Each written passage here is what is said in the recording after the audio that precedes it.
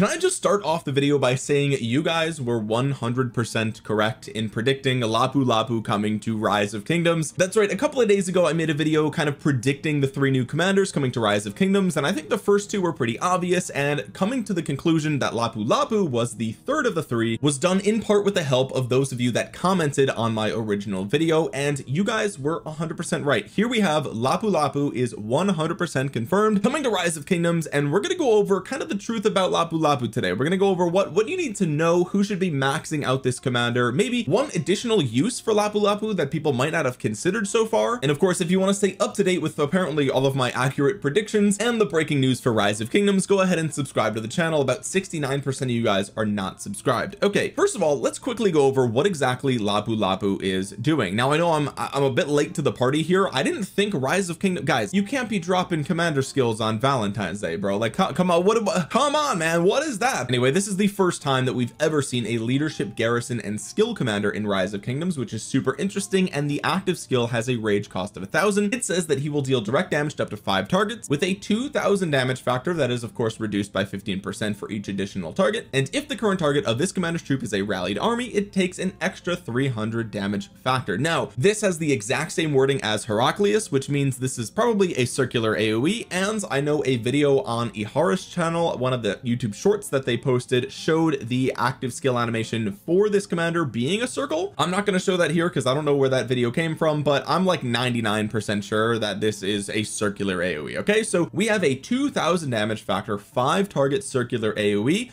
This is actually one of the best circular AoEs in the entire game. Like, this is objectively, when it comes to raw skill damage, this is actually insane. I think we can't brush off the fact that like this is the same skill damage as Zhuge Liang, right? Like, now Zhuge Liang has a debuff on his active skill, but like this is actually a lot of skill damage for a circular AoE commander. Taking a look at the second skill, it says this commander gains 20% attack and their troop deals 10% more skill damage when attacking rallied armies. Okay, so this is really important if this is a garrison commander, which he is going to be in the garrison most of the time, and 20% attack is kind of, it's fine, but it's nothing like super special. Looking at the third skill, it says if this commander's troop contains at least 3 different unit types, it gains 10% defense and 10% health. If this commander is serving as a garrison commander, the garrison takes 5% less damage, and if it's your own city, you take an extra 5% less damage for a total of 10% damage taken reduction. So again, very small amount of stats here. I would have much rather gotten like 20% health, 10% defense, 10% attack, something like that,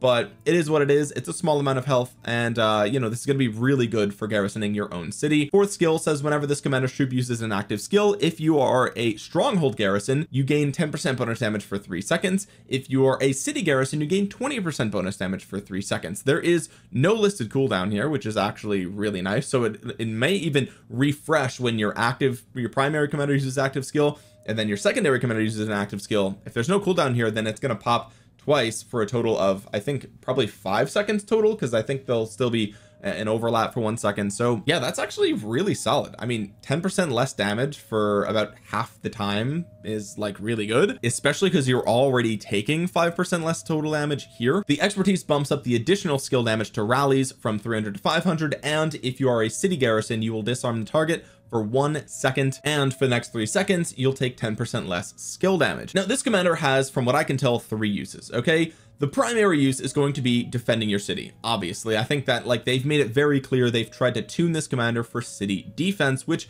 makes sense because we saw Heraclius come into the game last year around the same time with the same sort of gimmick, being mostly a city garrison commander.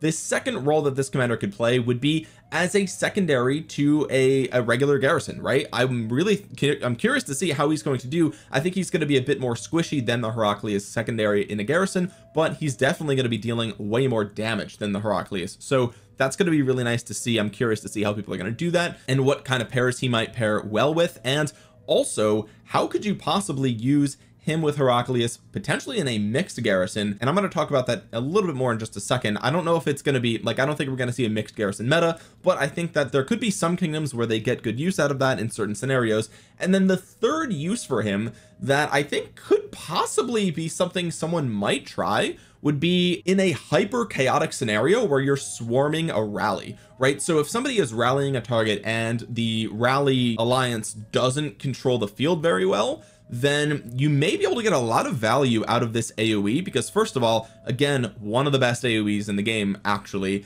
and also with the expertise, you're dealing another 500 damage factor to that rally and 10% extra skill damage when swarming that rally, right? So I want to be very clear here, like some of these require you be in the garrison, but the first skill and second skill, they work in the open field if you're hitting a rally, right? So it's not a massive advantage, but I think if you are going to try to swarm down a rally with a lot of different armies, I think having a Lapu-lapu in there, again, if the rallied alliance doesn't control the field, you might be able to get some nice damage on that rally, but also like dealing a lot of just residual AoE damage to people nearby who might be trying to stop you from swarming down that rally. Just another a little interesting point. I'm interested to see how Wales actually use this, if he makes it into the kind of rally swarming lineup. Maybe he won't, right? Maybe he won't, especially because in the field, like this last skill doesn't literally do anything, right? And also a lot of this expertise doesn't do anything because it requires garrison. So I think that would be a really niche use for Lapu-lapu, but it could actually be pretty decent. Now, with that being said, who should be investing in this commander, right?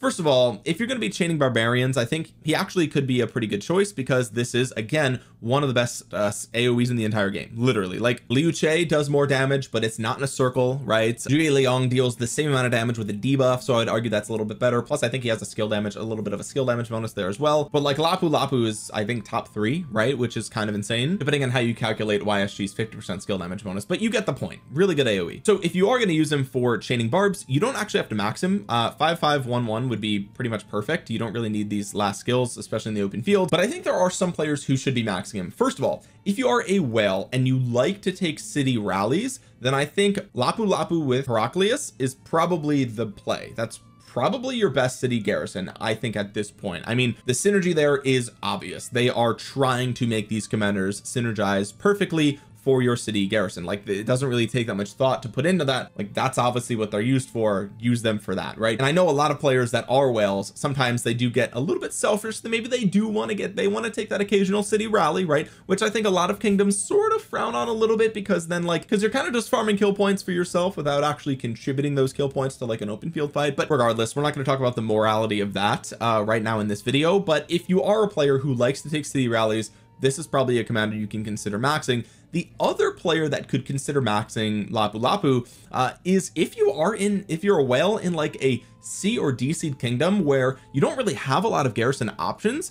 I'm curious to know how he and Heraclius could work in a mixed garrison, kind of like an oh shit, we're near the end of KVK and we can't like fill it with just infantry or just whatever, like everyone just fill it with whatever you have, whatever you can. I think this synergy as a mixed garrison with Heraclius and with Lapu-lapu, I think that actually might work out in those lower seed kingdoms where it might be hard to crack this if it's got really good leadership gear with that whale, max tech, all that stuff. I think it might surprise people. And also in the C to D seed kingdoms, that's typically where you see those players that don't really know that they shouldn't be standing too close to the flag or the fort or something like that, right? And that's where you're going to get a lot of value out of this 5 target circular AoE for those players that are just casually walking by and then boom, they get wrecked by a 2k damage factor. That could be really interesting. And it's also important to note that this active skill is really going to serve as a deterrent for swarms, right? Whether you're defending your city or a flag or something like that, hitting 5 targets swarming you with a 2000 damage factor AoE is really going to hurt. And I think that's really important, and people probably will think twice before they actually hit this, because think about how many garrison commanders have a 5 target 2000 damage factor AoE. There pretty much aren't any, right? Like, I mean, you've got, you know, if you ever have Liu Che in your garrison for whatever reason, like sure, but that's not a circle, right? So you could be missing some targets. People could just swarm it from like the other side. Beyond that, I've seen people use Zhuge Liang in the garrison, which is really, that's crazy. But YSG is actually like the only garrison commander with a circular AoE that is nearly this high, and this is even higher than that. Right now he's missing the skill damage bonus, like I said, but still it'll definitely at least make people think twice before swarming this down. I think some of those low seed kingdoms, those whales, might get good use out of Lapu-lapu, but I think the main people that are going to be maxing him are going to be those whales that really want to take those city rallies, which is kind of unfortunate, right? Because I think Lapu-lapu, again, you know, there's a lot of Filipino players that were really hoping that Lapu-lapu would come into the game. I again made a video like 2 years ago where I said that we needed Lapu-lapu. We finally have him, and I think a lot of players wanted him to be sort of like an open field god, and I just don't think that that's going to be the case. Now, the other thing that I want to point out is that we actually don't know how we get this guy, right? We know 3 new commanders are coming into the game, and last year we saw a wheel, a mightiest governor, and an event commander, and I suspect that'll be the case here as well. I think Lapu-lapu will probably be the mightiest governor commander, but there is no rule saying that he must be, right? It is possible